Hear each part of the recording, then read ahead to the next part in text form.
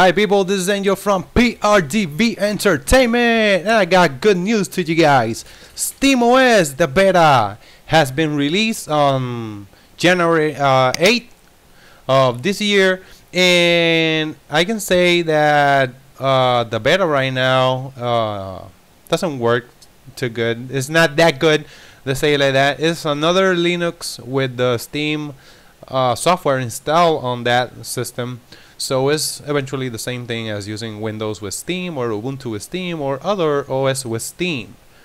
It's the same thing. It just loads another Linux operating system and then it opens the Steam software.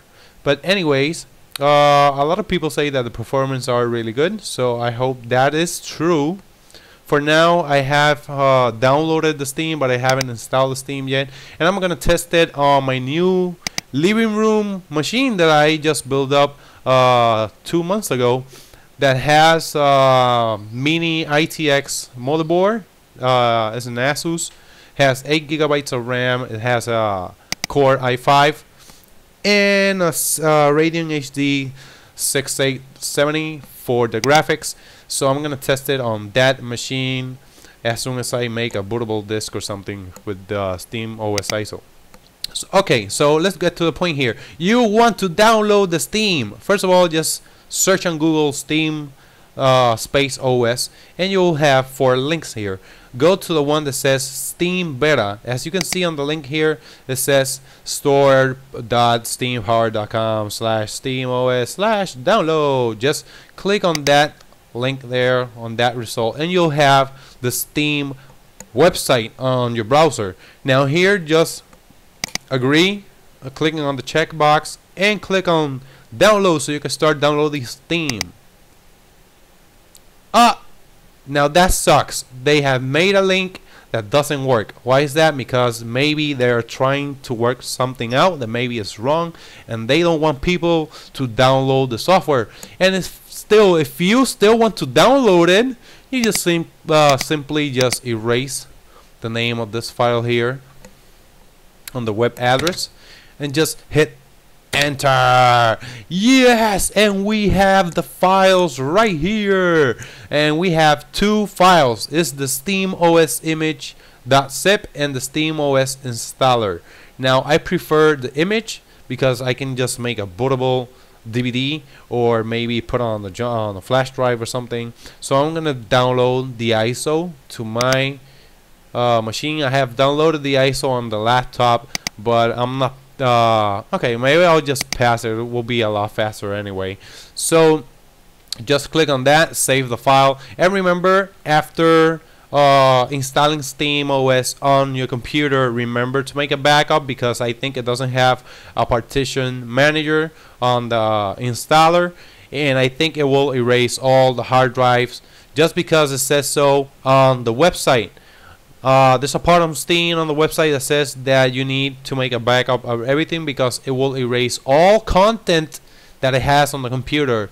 So all content, I mean, maybe it could be all the drives. So make a backup and take your backup drive, unplug it from the computer when you start to install the Steam.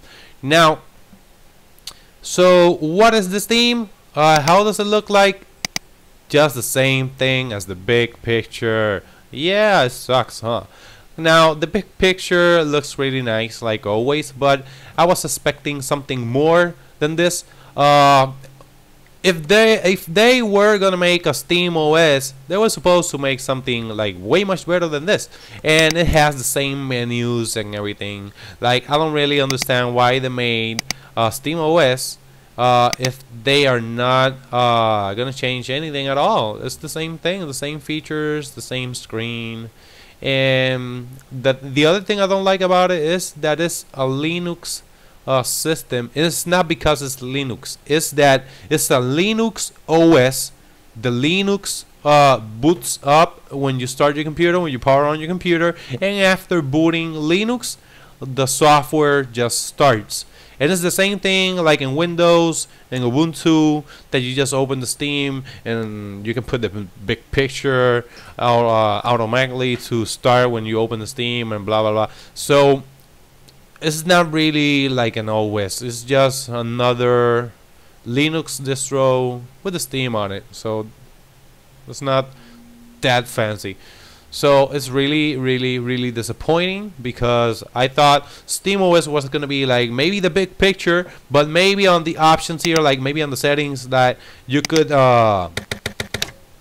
maybe I thought that you were gonna have the options to install drivers, to play around, to set up printers, have your own browser right there on the SteamOS, and still on the big picture. And I know the big picture has a browser, but they didn't put that on the OS. I don't know. They had a lot of things that they could do with this software being like this, like a big picture on your screen.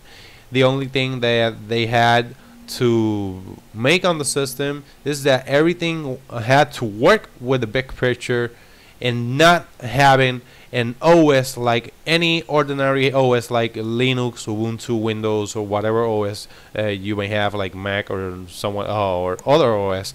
So they just should put everything right here on the big picture, but they didn't. So kind of sucks. The performance is really good, as I heard.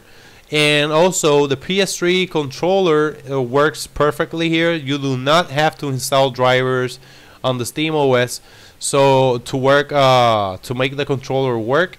And for the 360 controller, I'm not sure. I haven't seen yet any comments or something about that.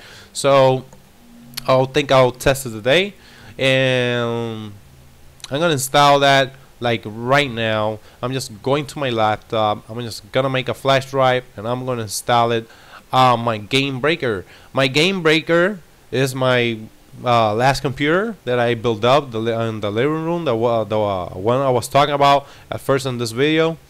I just named it the Game Breaker.